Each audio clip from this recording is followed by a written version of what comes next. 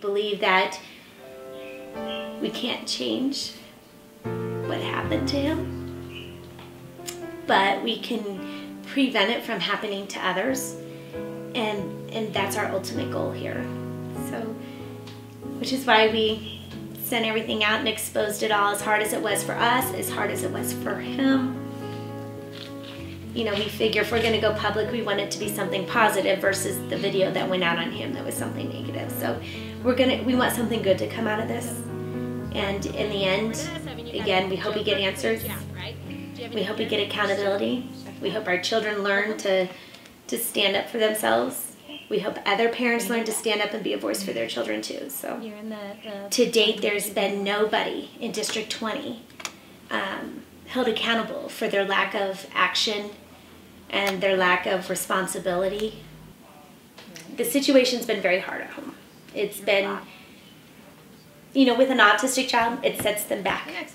And it's very difficult, and it takes them a longer process to heal. And we've been asked this, you know, why don't you just take your kids to a different district? What about the other kids? What about the other 1,600 kids up there that are going through this?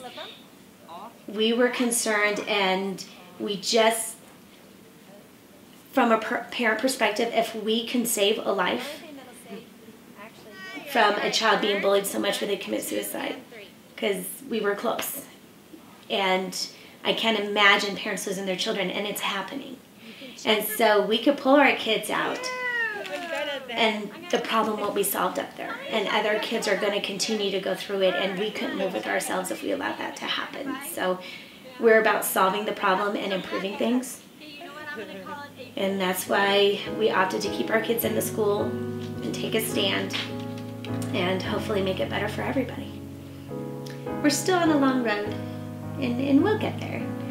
We'll get there. I just, you know, going back to the question you had earlier, I don't want any other parent to have to sit down with their 7-year-old child and explain what sexual assault was, because we had to do that. And I don't want any other parent to sleep on the floor outside of their son's door to make sure the child is safe for the night. So it just, I can't imagine. I know other parents are going through it, and we want to stop that as much as possible.